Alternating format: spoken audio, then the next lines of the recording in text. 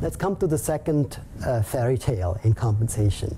You know, this Mark Goldman was his name. He said, link the salary very strong to the performance of the company. In his case, it was stock profits, stock returns, but operating profits is the same thing. It's a widespread assumption that when you link CEO pay to profits, that this will actually mean higher profits. I brought an example for you. What you see here is sales, EBIT, and a company with 6 years. I can only see 5 of the 6 years because it's cut off from the projector. Now my question to you is, what do you think is the best year for this company? Look, you just have 2 numbers, just sales, just profits. What do you think is the best year?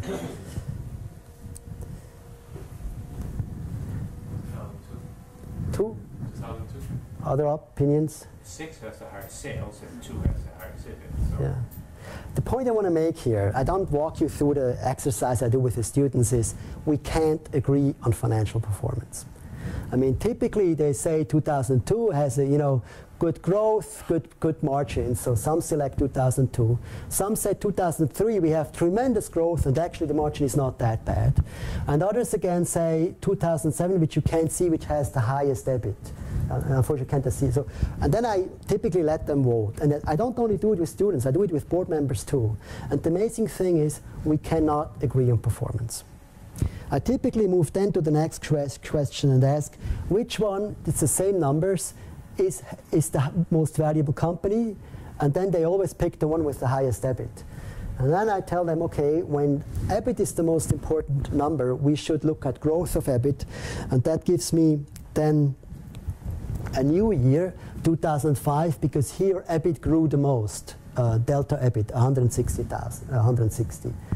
So we have 3 or 4 years out of 6 years that people cannot agree on which one is the best year. And that's a huge problem in compensation.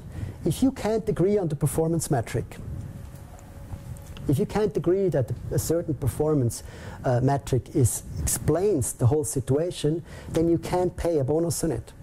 To show you how relevant this is, I found a statement from Duke Niederauer, who was CEO of the New York Stock Exchange, and he said, because he got 1.8 times the average of other CEOs, he said, the board said there, the stock price is a very bad metric for performance measurement. So if stock exchanges don't believe in stock prices anymore, it's a little bit humoristic, but then you see actually how problematic it is to work with financial numbers.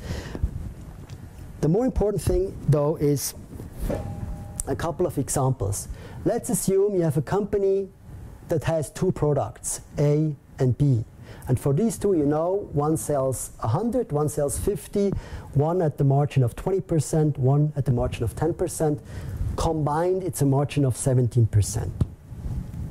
How can you, let's assume you're on the profit margin. You're incentivized on the profit margin.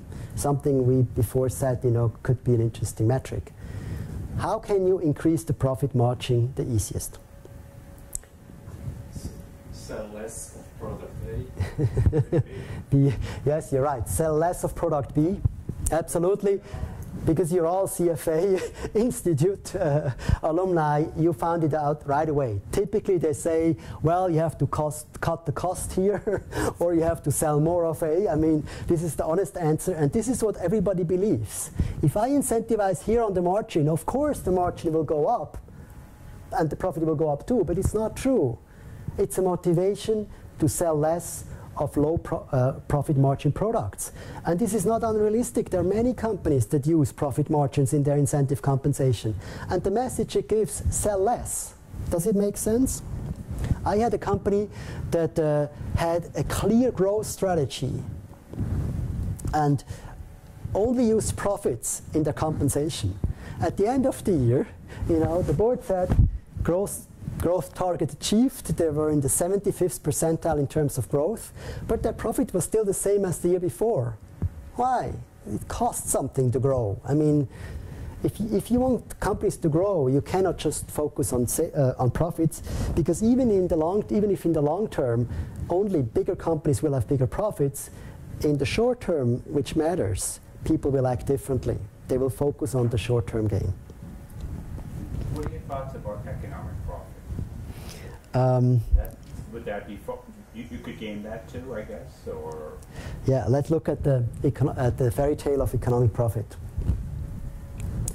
I learned this when I consulted a company who does glass bottles.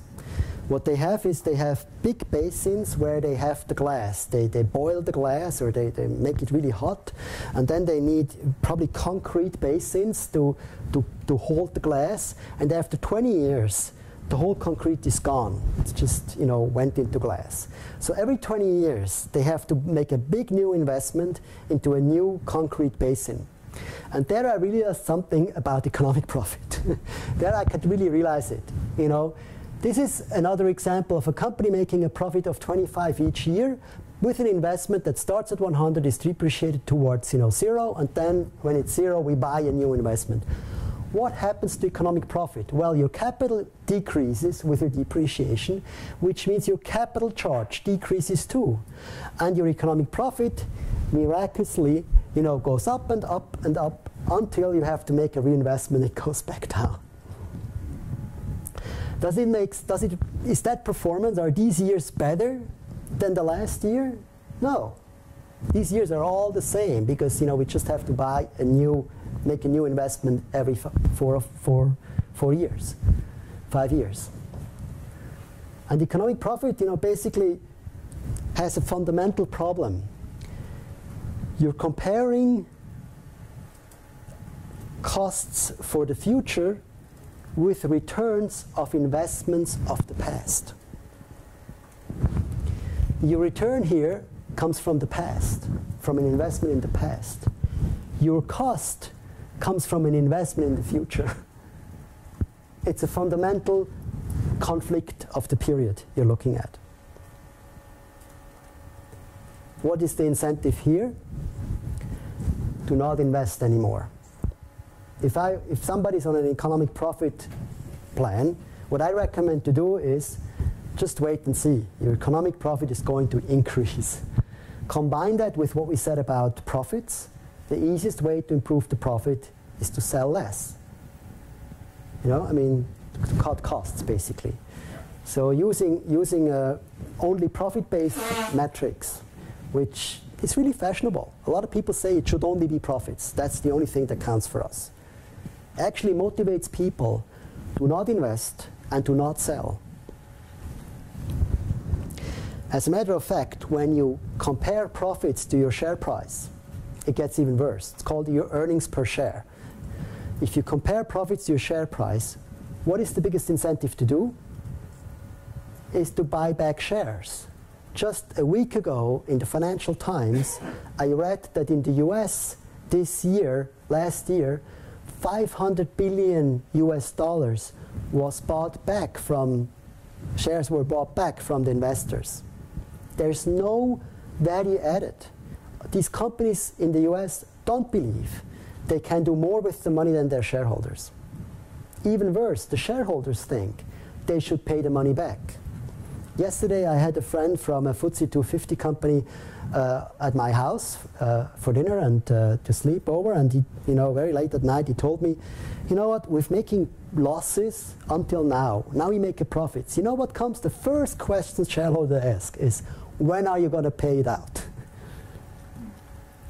And Andrew Smithers, a UK analyst, even argues that this may be the reason why we have so much slow growth, because of earnings per share based incentives, profit margin based incentives, economic profit based incentives. They all motivate to actually reduce and not to grow. It's a serious problem.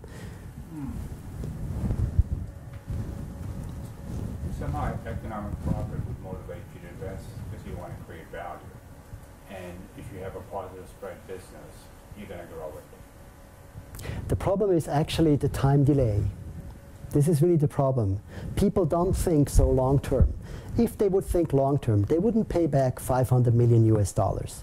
The investor wouldn't demand it because they would believe in the long term it's best invested with the company because that's their job. Well, you could also say that the companies are paying it back because they're afraid to invest. They're afraid to increase their asset base. Why are they afraid? Maybe for political reasons, for tax reasons. Mm-hmm. But they're strongly motivated to pay back because of earnings-based compensation. You said the CEO wasn't greedy. Right? Yeah, but still, I said you don't have to be greedy to be rational.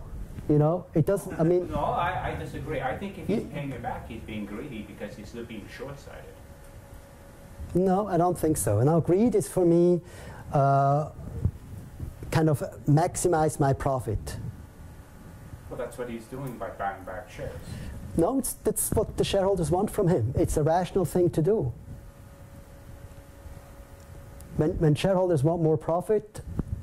No, everybody knows if you have a positive spread business and you can grow it, it's great for the share price. That's just. It's